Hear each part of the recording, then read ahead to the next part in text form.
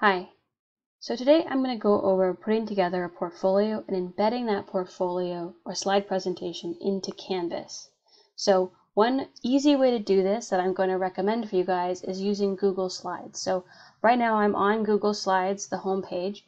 You can find Google Slides as well in here. It's this little yellow guy. And this is free for anyone to use. So I'm working on putting together a sample portfolio. So this is sort of like your basic slideshow interface. If you use PowerPoint, this is kind of familiar. And I'm just using examples from art history here. But if you were to put together a slide of your own work for our scholarship, make sure that you don't include your own name because we'd like to keep the scholarship portfolios anonymous. But just notice how you can like embed the image. I'll add a new slide here. So you can pick your format. You can add your text. You can insert your image, so you can upload an image from your computer into this. Here I'll put a piece of work in there, so here's one of mine.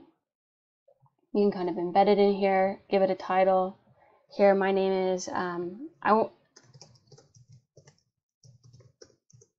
might say this is Pine Needles. This is 15 inches by 11 inches, and it was done in 2010. So whatever it is that you need to put down on this thing here to indicate what the information is for the slide, all that good stuff. All right, here, this actually doesn't show. If I don't want to see this title, I can just delete that, whatever. Anyhow, so once I've got my slide presentation put together the way I want to, formatted the way I want to, I want to take that and embed it in Canvas. So there's a couple different ways to do this, but I found the easiest way to do this is to go over here to File, and you want to publish to the web. So I'm going to go ahead and I'm going to click here, publish to the web. And here I've got a couple of options. I've got this link option. But for those of you who are using Canvas, we want it to kind of just show up on Canvas, right? So I'm actually going to go over here to the embed code. And this kind of functions like embedding a YouTube video. So I'm going to go ahead and select this.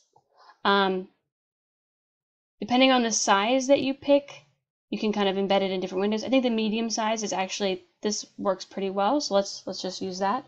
And I'm basically just going to copy and paste this test. So Control C here on my computer.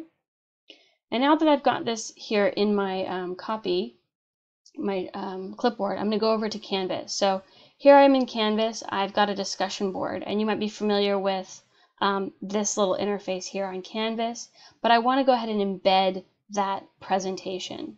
And so I can go ahead and I can click here, and I go over to Embed, and I can just paste that embed code and post my reply. And so now on Canvas, immediately showing up, I have a presentation, and I can just click through this.